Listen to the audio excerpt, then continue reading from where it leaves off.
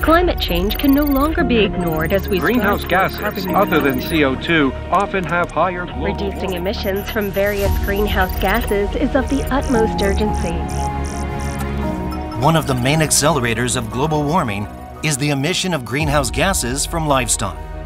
Cattle in particular require huge amounts of feed and water, and their waste also generates considerable amounts of greenhouse gases. Greenhouse gas emissions from cattle account for around 9.5% of global emissions. Reducing these emissions is key to achieving carbon neutrality.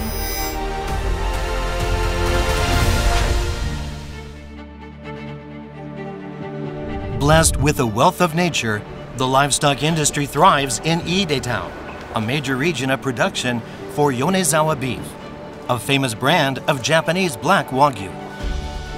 This area is home to Japan's first biogas power plant that uses methane gas generated by waste from beef cattle. We have 8 cattle sheds here with around 1,000 head of beef cattle. Waste from the cattle is collected automatically by a barn scraper and dumped into a pit. The waste flows through an underground pipe to the power plant. Waste from the cattle sheds is piped to the power plant via an underground pipeline. This waste is mixed with processed food residues from a nearby food processing plant, then fermented. The recovered methane gas is converted into electricity and heat for local use. The power plant generates about 4 million kilowatt hours annually, providing a highly stable supply that is unaffected by the weather.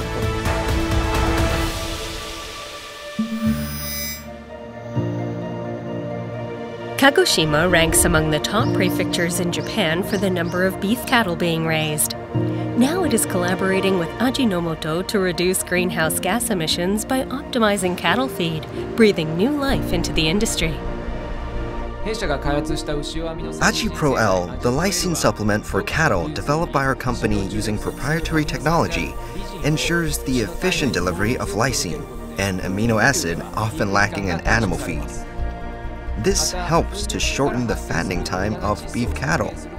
It also helps to reduce excess nitrogen contained in their waste. As a result, it can mitigate emissions of various greenhouse gases related to cattle. These cattle are currently being fed this lysine supplement. Farmers and local livestock organizations are actively working together in the prefecture to supplement cattle diets with lysine. We think it's great that this initiative can reduce the environmental impact. We can also see how it helps to improve the overall health of the cattle.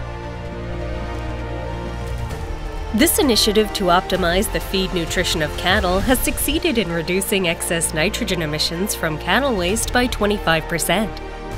This approach to optimizing nutritional balance reduces greenhouse gas emissions while allowing the livestock industry to thrive, and this green transformation is starting to spread throughout the world. Japan strives to play a leading role in achieving global carbon neutrality and tackling the climate crisis.